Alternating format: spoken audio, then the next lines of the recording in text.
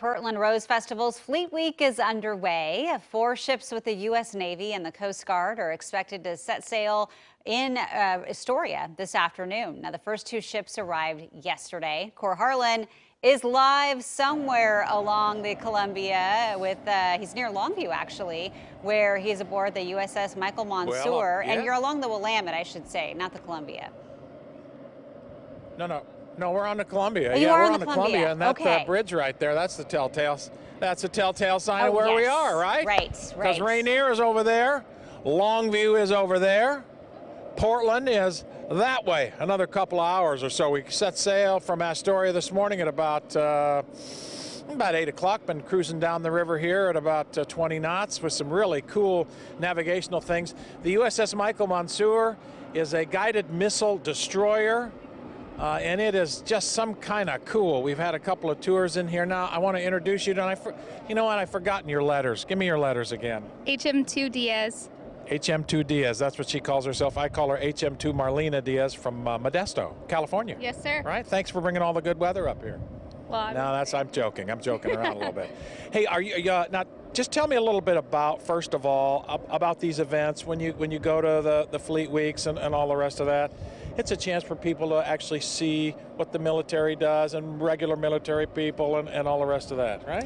Yes, sir. We like to visit different cities and communities to kind of show our community where their money's going. And what the Navy's truly about. And I also think it's a really great experience for families or veterans to be able to come see a real-life warship. We've had some cadets on here, teenage cadets that are enrolled in the program, and just all sorts of dignitaries and people here from school districts and regular civilians. This is a look. This is from the flight deck. We're actually on the back of the ship here, moving as we move upstream a little bit.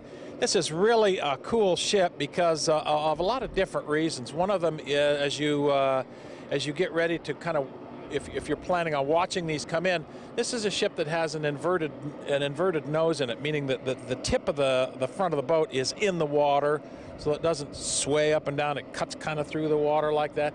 Produces enough electricity aboard this ship to power about 13,000 houses. So it's a pretty impressive. Craft, and it's designed, I understand. I don't know if you know this.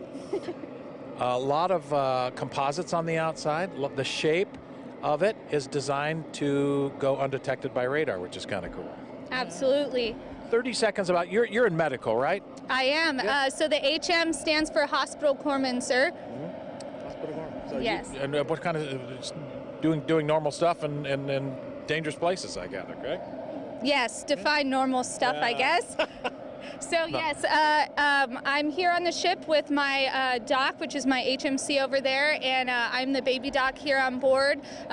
So our scope of practice here can be something as small as sick call, all the way up to responding to emergency medical casualties. So that's kind of what's unique with us on board. Beautiful. Thank you so much. Good meeting you. Thank you. Good again, luck. sir. All right. Here we are, Jenny. We're still here in Longview. The ship should be arriving here, my guess, 2 or 3 more hours. They'll begin to arrive in downtown. There's going to be some bridge lifts, lots of delays, and some pretty spectacular efforts to turn this craft. If my memory serves me, 680 feet long. They're going to come down the Willamette and then swing the rear end of that out there and then pull it back up to the west side seawall. They got a river captain up there helping with the navigation of all this. It's a pretty spectacular operation from head to toe, arriving in downtown Portland here within the next couple of hours. Yeah, very cool that you get to be there as they do that. Kohr, thank you for that insider's look.